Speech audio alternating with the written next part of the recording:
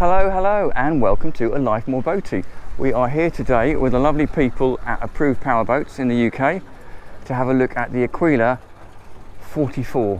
What an incredible boat this is. Now catamarans are obviously famous for having a lot of space because of the beam you get. And we will have a look at the engines because it's quite interesting, but we're going to start on the stern here. You can hear that running water, that's just the generator running. Obviously catamaran has two sponsons either side. As you can see, it's got a raised sunbathing area over here, and you'll also notice on the back there we have a crane so you can lift the dinghy in and out of the water. And if I step aboard here, you can see the dinghy, actually there's some davits that fix on here, and then this little crane up here you can use to hydraulically lift your dinghy in and out. Now we're on board, you can see massive, great big entry points into this truly fabulous cockpit space.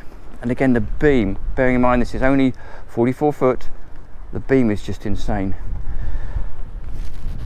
Storage and engine access down here, really lovely aft dining space, partially covered by the overhang of the flybridge extension here.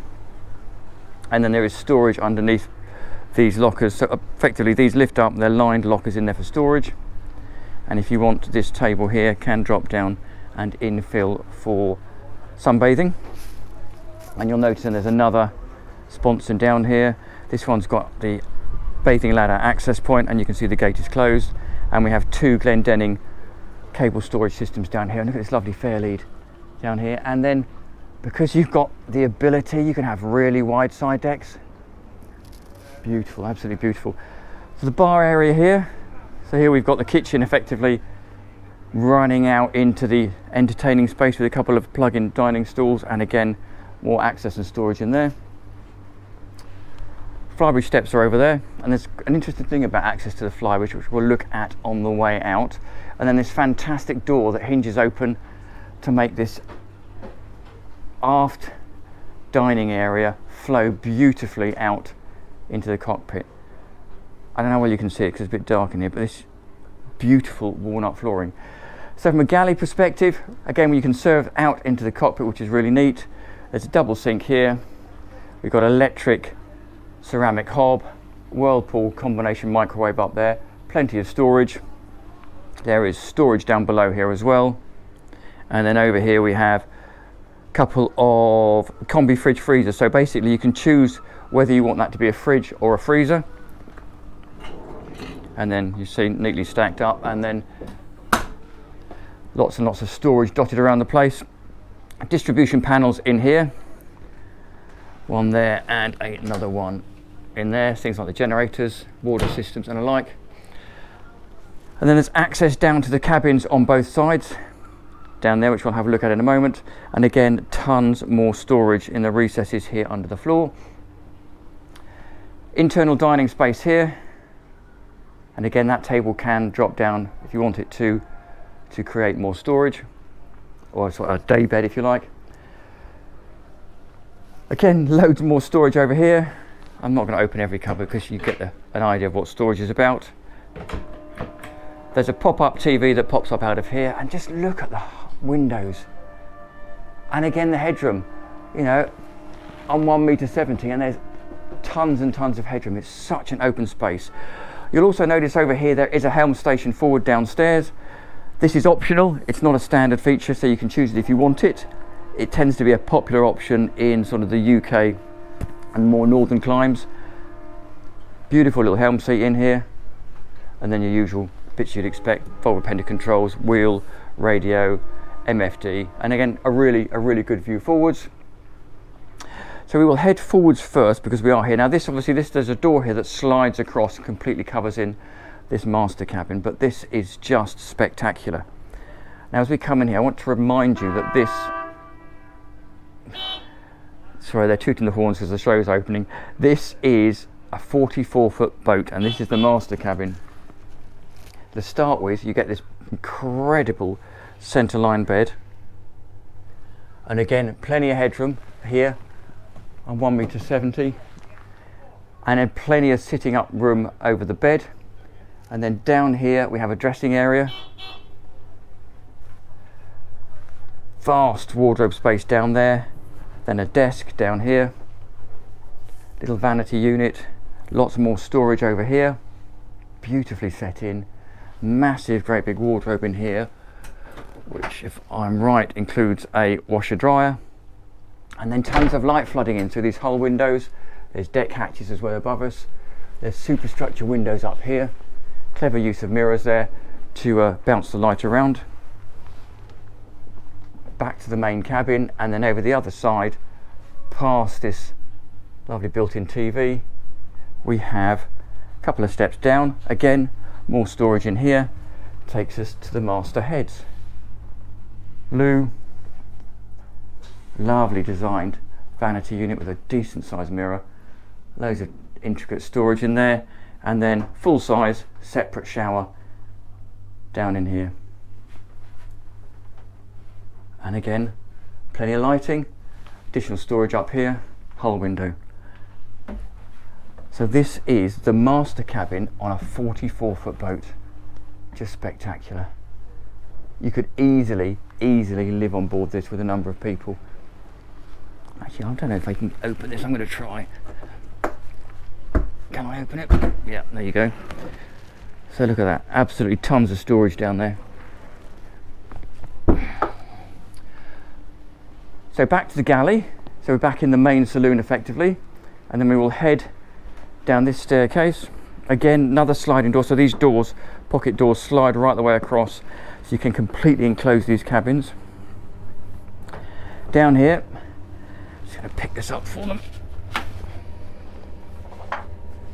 Takes us into effectively matching cabin number 2, but again, decent size, full size double berth, beautifully finished in this walnut,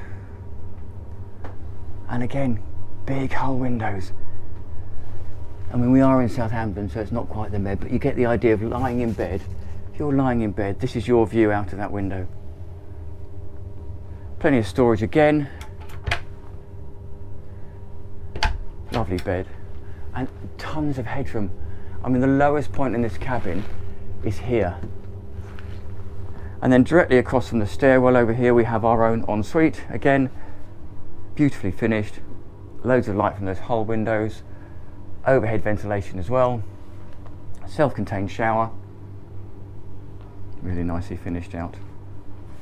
So we go back up the stairs directly across to the other side where we have a pretty much matching cabin. So there you go, similar size, slightly smaller possibly, double berth, again with wardrobe space here, storage space over there, similar if not more headroom this side, and that feels like a bigger window, but I'm guessing it's the same size window. And then behind us here, very similar setup with the heads, loo, vanity unit and basin, hull window and shower. So there you go, that's cabin number 2 of the 3. Back to the main saloon, back out through the cockpit door, and what we're actually going to do is we're going to do the foredeck first. I do apologise if you can hear the wind, but up on this super wide foredeck, fantastic grab rail here, giving you access all the way forwards, and you can see these deck hatches that we looked at when we were down below to this pretty big foredeck. Really neat that they've got little seats down here. You have access and storage underneath here, anchor storage access down here, another big locker over here, and for the sake of it I'm going to pick up one of these and have a look, just out of interest. I suspect this is the anchor winch, he says, if I can work out how to open it. There you go. Yeah, there you go. Absolutely massive locker running pretty much the whole front of that boat section, so I'll shut that down.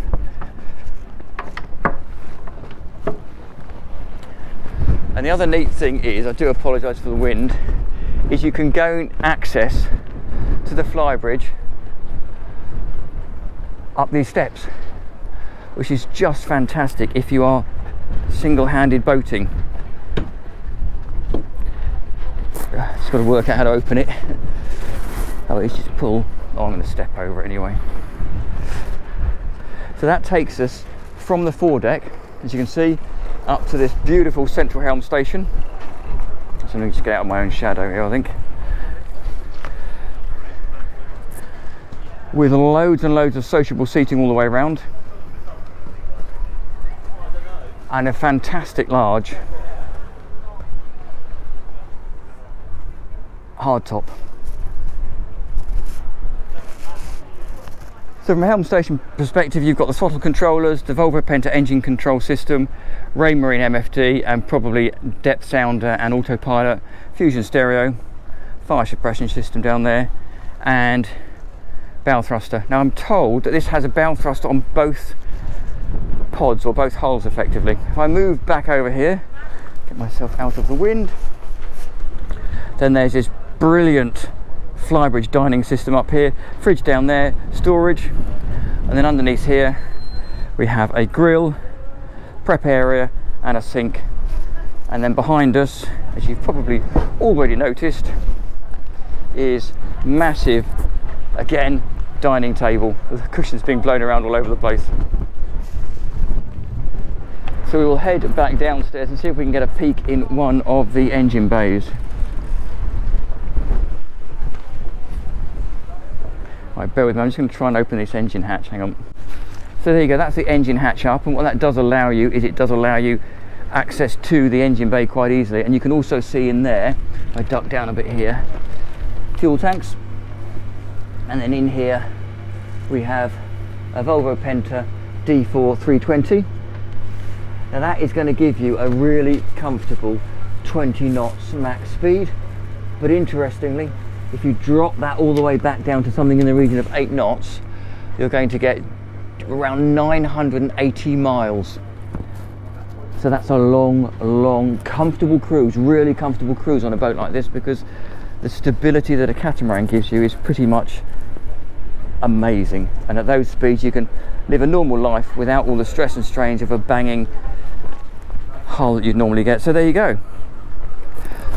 So I'll leave you with the view of the Southampton Ocean Village Boat Show and say thank you very much to the guys and girls at Approved Boats for letting us have a look around.